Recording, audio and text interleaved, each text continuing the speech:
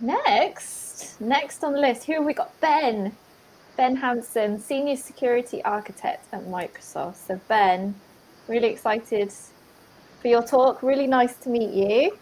Let me add your presentation to the stream. And we shall drop off and let you go. Thank you. Yeah, good. Can you hear me? Yes, we can hear you fine. I'll leave the stream and I'll let you crack on. Thank you.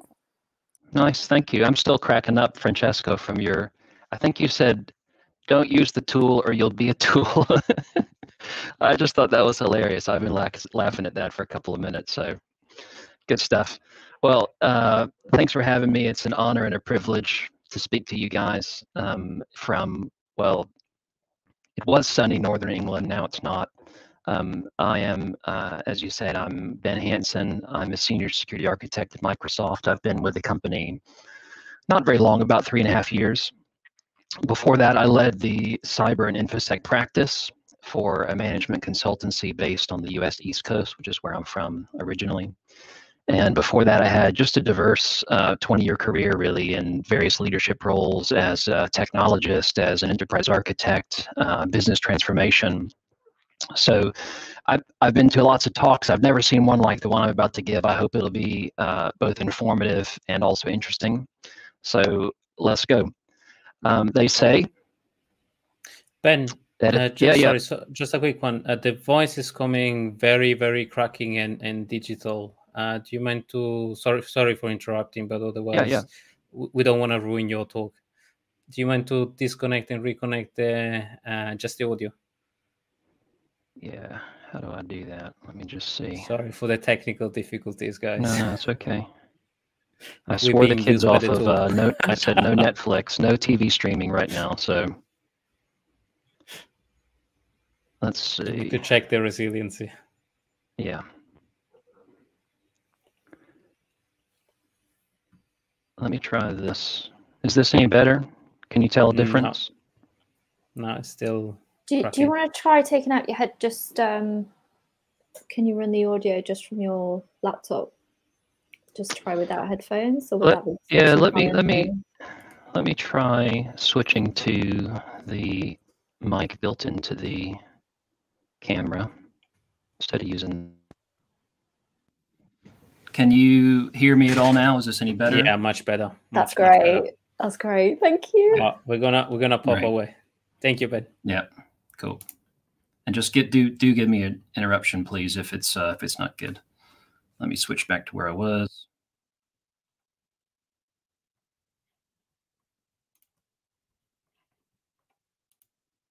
Great. Okay, back where we were. You guys can see this, right? So we're going to be talking about something today that I've never seen before. I think it's a pretty interesting talk. I hope you'll find it informative. They say if you don't learn from history, you're doomed to repeat it.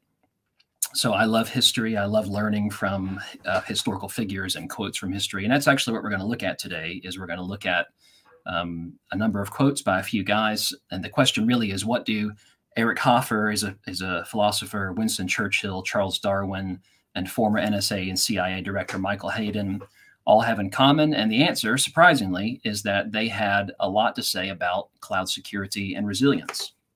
We're going to actually start with a quote by the first guy here, American philosopher Eric Hoffer. And this is one of my favorite quotes. I love this quote, but it's a real mouthful. Have a look at this. In times of change, learners inherit the earth, while the learned find themselves beautifully equipped to deal with a world that no longer exists. Wow. So what are we talking about? Now, I often work with customers that from a technology perspective are beautifully equipped for a world that no longer exists. I see this a lot, for example, in SIEM and security analytics, working with customers that are trying to backhaul terabytes of data from their cloud environment into a traditional on-premises SIEM. But the focus here is really about cultural transformation. And the reason why is because ultimately, all sustainable transformation is a transformation of culture. It's tech-enabled, yes, absolutely. It's tech-empowered, tech-supported, absolutely. But businesses that struggle to drive change don't have a technology problem as the general rule. They have a culture problem. Now, I have a love-hate relationship with this subject. I've worked with many large multinationals, tier one systemic banks on cloud security strategy engagements. I always start here, and it's always hard work. Culture is everyone's responsibility and no one's responsibility. Tech, if you have a technology background, it's easy and fun to do that. Culture's hard work. But every single time I've given into the pressure, as it were, to move on to something more comfortable like tools and roadmaps, we always end up back here at the subject of culture. And that's because sustainable transformation requires not just a transformation of technology, but it requires a transformation of people and process as well, the overall cultural ecosystem. And you simply cannot sustain transformation through tech alone. That includes cloud. Now, the most common collision of cultures, as you could say, which trips people up most often that I see is this one. It's trying to operate with horse and buggy paradigms in a car world. Now, I get it. Security organizations are in a transition between two worlds, one that they understood very well for the last 20 or 30 years, one that is very different. It has different risks. Therefore, it requires a different mindset, a different approach, different tools. But this has happened before. So if you go back to 1908, the Ford Model T was hand-built. It would cost you $825. Fast forward a few years, 1916, the Ford Model T was mass-produced and the price had plummeted to $360. But the very first drive-in gas station didn't open until 1913 in Pennsylvania. So in other words, there was two seasons, two worlds in transition and conflict. And for a period of time, you had stables, but you had no gas stations. You had vets, but you had no mechanics. In other words, the technology was accessible long before the organizations had created the mature ecosystems to support it. And this is actually the great benefit, but also the great risk of cloud. Businesses, security organizations, they adopt cloud before they've evolved the mature ecosystems to actually support it, to make the most of it, to sustain it, to get the full benefit out of it, including in the security area, of course. So what happens is they end up going backwards to the world they understand. And they try to bring horse and buggy paradigms into a car world, and it just simply doesn't work. So how would you know? What are some of the signposts, some of the tangible ways that maybe you could tell? Well, if we use Hoffer's language from the learners versus the learned, the learners are the ones who are embracing modern mindsets and architectures. They tend to have these things in common. First of all, they're cloud first and cloud native. Now, this doesn't mean cloud only. Cloud first and cloud native in this way is about an explicit, measurable, strategic intention. And this matters because it sets the boundaries for what is open for discussion and debate and what isn't, the things we're going to talk about and the things we're not going to debate. So when a very large, very well-known tier one systemic bank here in Europe decided that they were going to become a cloud-first, cloud-native organization, they said, explicit, measurable, strategic intention, they said, we are going to move 80% of workloads to the cloud in the next 5 years, including some core banking systems. They set the boundaries. The security organization was not empowered to change the target state. They were tasked to deliver it securely. But it started with an explicit, measurable, strategic intention. Another characteristic of learners, organizations, security organizations that are adopting modern mindsets and architectures that I see, they adopt identity perimeter thinking. Now, in the digital world, identity is the key that unlocks all doors. If you own identity, you own everything, period, end of conversation. Now, it's not just about identity, of course. There are actually 6 pillars, 6 domains, if you like. Traditional organizations, unfortunately, still many software vendors in the security industry are still focused on the network domain. Now, Does it matter? Absolutely, it matters. But there's a big difference between the network, focusing on the network, and the identity perimeter thinking. And you need a containment strategy. And what I see is traditionally is with modern mindsets and architectures, learner organizations, they have a containment strategy, which is oriented around all 6 domains. That's identity and networks, yes, but it's also data, infrastructure, devices, and apps. Another characteristics of learners is that they tend to have security strategies that are driven from the top down and horizontally integrated across their organizations. Now, many traditional organizations start bottom up.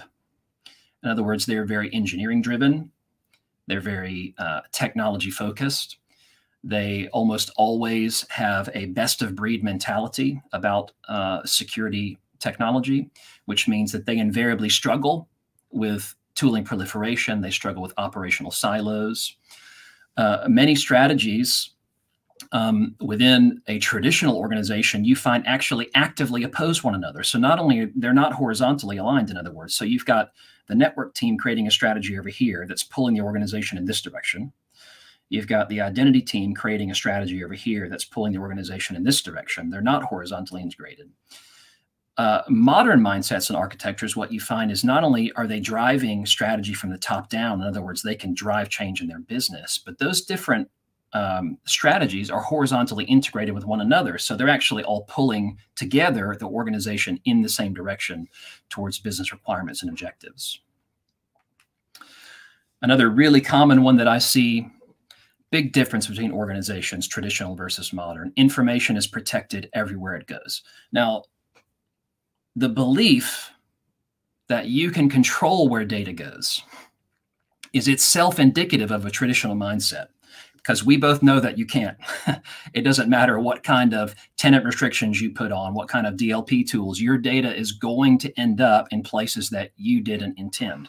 Now, for sensitive data in particular, in this day and age, you must be able to exert your will over your data. So you cannot find yourself in a situation where that data ends up outside of your traditional sanctioned channels and you have no ability to see it or govern it. You can't find yourself in that situation. And the last one, hallmarks of learners, modern mindsets and architectures, is this one. Modern security organizations spend a lot more time and energy focusing on preventing noncompliance rather than trying to discover it. The goal, of course, ultimately is preventing non-compliant workloads from running to begin with, and then shifting your ability to detect that and discern that left into the CI/CD pipeline, even back into the development process. So what about you? You know, your organization, often traditional organizations, operate around a gigantic list of controls. At Microsoft, we do not introduce new controls into our software development lifecycle, security development lifecycle, until and unless they can be highly automated or entirely automated, right? So modern organizations do not spend their time chasing around app and workload owners to try to get stuff compliant. They put guide rails in place that actually prevent noncompliance from beginning, from the outset. Now, this leads us to a really closely related cultural element. This is a quote here from Winston Churchill that I also really love. Churchill said, "We shape our buildings, and then our buildings shape us." Wow. So Parliament in World War II, the House of Commons had been bombed, and Parliament was actually debating how to reconstruct it. You know, what should that reconstructed space look like? And semicircles were actually fashionable at the time in continental Europe and other places in Europe. The House of Commons, as you know, if you're not from the UK, the MPs actually face one another, but semicircles were fashionable at the time. And Churchill actually said, no, the shape and the layout of the House of Commons is critical, because that shape and layout is actually part of what shapes our culture. So in the House of Commons, you face one another, you see one another, you interact with one another. Congress in the US, for example, is a semicircle. So all of the representatives, the senators, they're sitting beside one another. They're not facing one another. And their attention is oriented to one point at the front of the room. Churchill said no. He said, no, the shape and the layout of the House of Commons is really important to the way it shapes the culture. Now, a more familiar context for us might be something like Conway's Law. If you've ever heard of that, there was a developer by the name of Melvin Conway in 1967. He said, organizations design processes and systems that mirror their own communication structure, for good or for bad. So that means that the effectiveness, the efficiency of your security organization will be heavily shaped by the functions and roles that you define and empower or not. So if your organization struggles with ivory tower thinking, fiefdoms, a lack of integrated end-to-end capabilities, integrated ways of working, you almost certainly have organizational structures and functional roles built around legacy paradigms and tools. Now, I'm often asked by customers, what does a modern organization with modern security roles and functions look like? It looks like this. So first of all, at the top, of course, you've got your organizational leadership, your executive board, executive management team setting the business model and vision. That drives down into the information risk management layer, which is where your security leadership comes in. And modern security leadership is really about enabling productivity and security. You can't do one or the other. You have to have both. And that's really their focus. That drives down into the third layer, which is the technical risk management layer. And there's a number of different parts to this. So one is compliance management. What are the compliance requirements in your organization, the regulatory requirements? What are they? What are the ones you need to adhere to? And what is the current compliance status of those things? Another piece of this is security architecture. So it's the understanding of the current state architecture, yes, but it's also the understanding of what is technically possible to design, implement, and enforce. Now, those security architecture and compliance requirements are now implemented in production by specialists in each of these 5 functional areas you can see on your screen: people-oriented areas, including insider risk, apps and data, infrastructure and endpoints, identity and keys, and OT, operational technology. The security operations part, the security operations function of your business is a slightly separate animal, typically divided into 2 parts, a sort of proactive and a reactive part. The proactive part is about preparing for incidents before they happen. It's very much a part of an assume breach mindset, which we'll talk about later. But also the reactive part, incident response, incident management. And you could really put threat hunting there as well as in, I believe, in proactive incident preparation. The next function is around threat intelligence. Now, threat intelligence is like the nervous system of our body. So you can see on this diagram, threat intelligence is actually connecting to all the other parts. And threat intelligence is really about where you take lessons learned and you feed them back into each area of your organization so that you improve their ability to protect, detect, and respond your organization. So you're taking things that you learn about in your environment. You take things that you learn about from other businesses, other things that are happening in your industry from a threat intel perspective, and you're ingesting that and you're feeding that out to all the other areas of your business so that you're improving their ability to do what they do to protect, detect, and respond to your business. Now, the last one is this one. It's the overlay on the 5 sort of operational functional layers called posture management. Now, this is the one that's newest. It's the one that most commonly I feel like orgs really haven't grown into yet. They're not quite sure how to do this. Is this a security center of excellence? Is this giving people that already have IT operation functional roles, posture management instead? It's really not any of those things. So one of the strengths of the cloud is the ability to see how you're doing top down across all of your assets, right? This is one of the strengths of the cloud. Most importantly, then, being able to take some of that posture information and using it as a feed into your things like access control decisions, other controls around sensitive and critical assets. So posture management is a group of people whose job it is to keep their eyes every day, every minute on the security and the risk posture of the organization and act accordingly. So it's active governance of risk. Posture management is not a side job for Jimmy on the help desk. Okay. It's not your identity guys doing something on the side. It's not the network guys doing their bit. No, this is about a group of people whose job it is every minute, every day to keep their eyes on the security and risk posture of the organization, active governance of risk. Now, you might have slightly different kind of functions in your organization, but there's really 3 key questions to ask. Number one is, do you have these functions clearly defined and empowered? Do they interoperate and communicate seamlessly? And number 3, do they have 100% visibility and control over the areas in their remit? Here's our third quote. This one is a real mouthful. So this comes from Michael Hayden. He's the former director of the NSA and the CIA.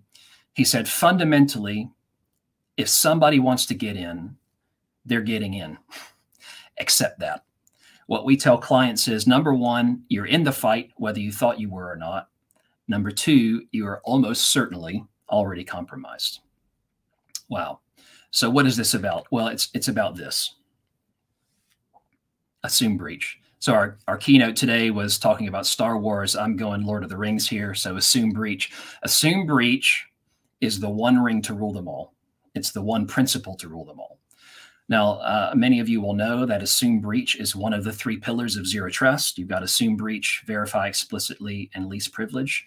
But I would actually argue that this one is the parent principle. This is the one ring to rule them all. If you really operated from the perspective, the expectation that you were going to be compromised, then something like least privilege is something you would naturally do in terms of configuration in your environment, because it's an effective way to limit blast damage, limit blast radius, to prevent lateral movement in your environment. So this really, assume breach really is the one ring, the one principle to rule them all. And truly embedding assume breach is disruptive. It's disruptive because it completely turns traditional security priority models on their heads. So how so? Well, consider this question. Think of a sensitive or critical asset in your environment, code, app, data, whatever. If you operated from the expectation that an attacker was going to compromise it, what would you do differently to prepare than what you're already doing? Now, this slide's, there's a lot going on in this slide. Don't let it distract you. All it's really showing is left to right an application development and deployment process with a number of different kinds of attacks. So here's the question. Here's what you really want to think about. What would you do differently to prepare if you operated from the expectation that an attacker was going to compromise your privileged identities? Let's say we'll start there. Okay. So that expensive privileged access management system that you've got, you know, it's the one designed to prevent people from accessing your privileged identities. Turn that on its head. Operate from the assumption that, no, your privileged identities are going to be compromised and used against you. So what are you going to do to prepare for that? Would you even use that privileged access management system if you thought like that? Would you maybe repurpose your priorities in a way that might help you for when that happens, not if? Just a thought. What would you do differently to prepare if you operated from the expectation that your developer or your privileged admin workstations or endpoints were going to be compromised? What about the authentication or authorization mechanisms? So we're back at SolarWinds now. So if you operated from the expectation that your federation infrastructure was going to be compromised and it was going to be used to mint golden SAML tickets in your cloud environment, what would you do to prepare for that, knowing that in advance? You probably would have better auditing and monitoring around the use of service principals in your account, in your tenant or whatever cloud environment you're in. You probably would have better monitoring place to monitor when permissions were added to those service principals. These are things you might proactively do if you operated from the assumption that you were going to be compromised, not hoping that you wouldn't. What would you do differently if you operated from the assumption that your supply chain was going to be poisoned? So those of you that are doing artificial intelligence and machine learning, how would your data scientists approach their machine learning models if they operated from the assumption that the data they were using to train them was poisoned?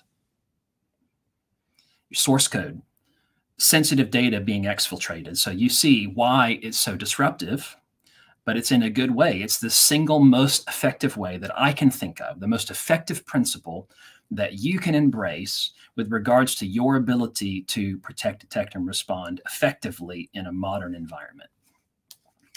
And that leads us really to our last quote by Mr. Charles Darwin. Number 4, sustainably resilient. He said, it's not the strongest of the species that survive, nor the most intelligent, but the one most responsive to change. Wow. So I often say that risk, strategy, resilience, those words are like Brexit. Everyone uses, but they mean different things by them. Resilience is not about what happens to you.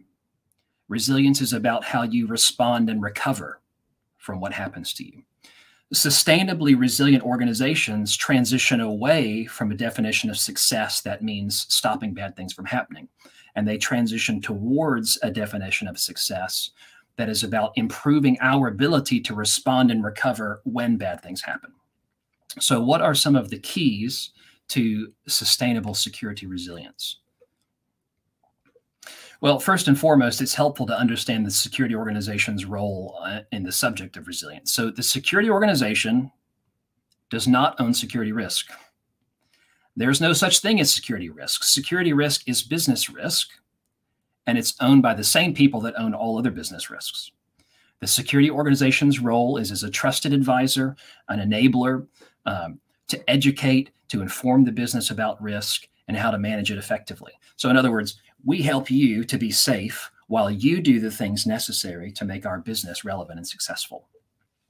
So the very first key to sustainable security resilience is that security must be integrated, as the slide says, with business strategy, processes, and initiatives. Now, there are three keys kind of below this, three pillars, if you like. The first one is mindset, adopting a mindset that is assume compromise or assume breach, as we've already said, and focuses on ruining attacker return on investment by raising attacker costs. Now, what does that mean? So modern attacks are sophisticated, but they're not necessarily advanced. They almost always still exploit the same basic vulnerabilities that they've been exploiting for the last 20 or 30 years. Attackers are opportunists. They don't invest time and energy in extravagant, elaborate attacks that might increase the likelihood of their discovery. The Online Threat Alliance a couple of years ago did a study that said that 93% of attacks were preventable. So in other words, 93% of attacks are 100% preventable.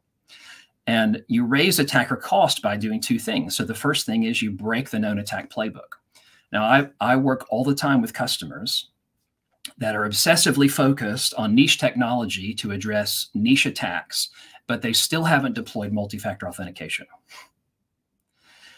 Despite the fact that, depending on the study you read, 90 to 99% of commodity identity attacks are addressed by simply deploying multi-factor authentication. So the other thing in terms of raising attacker cost, breaking the known attack playbook, the other thing is excelling at rapid response and recovery. Now, if you adopt assume breach, again, it's the parent principle. If you adopt assume breach, you would naturally do these because you're not focused on the M&M anymore. You're not the hard outer shell with the soft gooey center. Okay, you're focusing on rapid response and recovery if you really take that principle to heart. The next one is cloud. Now, fully adopting cloud is a key to sustainable security resilience. Now, I know I'm preaching to the crowd here, but why? So just because many businesses use cloud doesn't mean that they fully embrace the full security or innovation capabilities of cloud. You know, things like the crowdsourcing aspect, and we see all the time in our GitHub pages for our security tooling. Some of the coolest stuff with workbooks and automation and visualizations don't come from Microsoft. They come from the community that create this information and collaborate together on these things. The last one, of course, is hygiene. So addressing the hygiene issues that are almost always the cause of security incidents. Assuming breach-driven prioritization of that list, burning down the list, yes, but measured and reported at the highest levels. Okay, so in Microsoft, we roll up to the corporate level and we report, for example, we know exactly what percentage of authentications are happening in our environment that are using legacy versus modern authentication protocols. So burning that list down, assume breach-driven prioritization, but measuring and reporting on it at the highest levels. And of course, adopting new key definitions of success is key for sustainability. We're no longer talking about just stopping bad things happening. We're talking about making sure that we can define new metrics of success, which is how long it takes to discover things, how long it takes to recover when bad things happen. And so just to close with this closing thoughts, number one, collision of cultures. You can't become a butterfly by trying to be a better caterpillar. Have you established a mandate for change? Can you drive change through your organization? If not, what are you going to do about it? Number two, form and function. Structure impacts effectiveness, perhaps more than we'd like to admit. Have you defined and empowered modern security roles and functions? Number three, adopt assume breach and embed it at all levels. It will revolutionize your security. It's the primary enabler for zero trust. And number four, cyber resilience in an assumed breach world looks different, and it requires different definitions and measures of success. So I hope that was helpful. I hope that was entertaining. That's me. It was entertaining. Thank you so much. Actually, really, really enjoyable talk, Ben. Thank you so much. And I'll go away thinking about I love the Lord of the Rings reference as well. That was fantastic. That's a really good analogy, I have to say. Thank you so much. And like, you're perfectly on time. And I know there are questions for you, but we'll try and sort something out separately on that. Yeah. Do you have if anyone wants to, hit me up on LinkedIn, yeah, feel free. I'll go back and look at the questions on the feed as well and answer them in YouTube. But hit me up on LinkedIn. We'll talk. Oh, thank you so much. Thank you. Great presentation. Thank you so much, Ben.